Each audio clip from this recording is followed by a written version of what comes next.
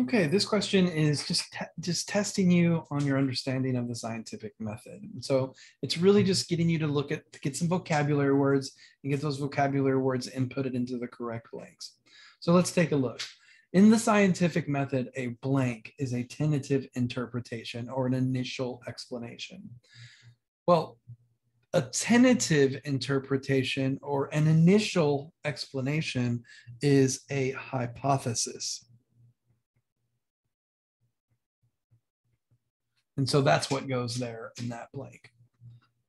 Okay, and this tentative interpretation, this initial explanation suggests, the explanation suggests experiments which will yield what? And so what do experiments yield? You could say data, you could say results, but really what we want you to get to is the idea that data and results and experiments are yield observations. This is I think the best word to include in that particular blank. So a hypothesis is a tentative interpretation, and you can test that tentative interpretation. That's the point of a hypothesis, is that it's testable. And then in that testing, that experiment that you do, you can make observations. And so after you do some experimentation, you may be able to make a brief statement that will only predict future events. Now, this gets into the difference between a theory and a law. Now, in both cases, you've done some experimentation, you've got some observations, you've compared the observations to your hypothesis, and you've revised your hypothesis as needed, and you've done more experimentation. So if you continue to go through this process, it's cyclic.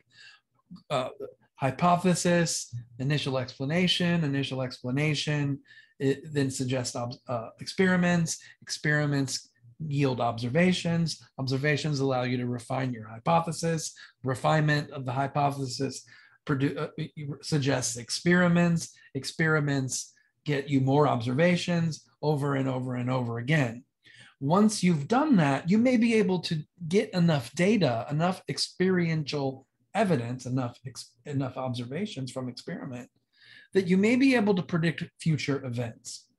And if you can just predict future events, but maybe not explain them, then you've got a law. A scientific law is predictive, but it's not explanatory. Now, if you do enough testing and scrutiny, you can have a well-supported explanation of a phenomenon.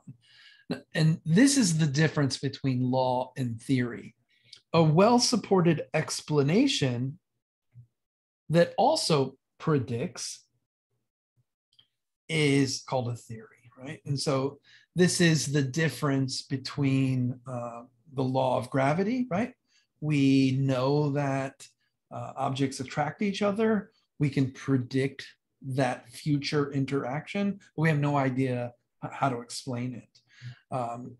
There are things, the theory of evolution can predict that as humans and other animals interact with the environment, that they'll change, and maybe we can predict the way that they'll change based on that interaction.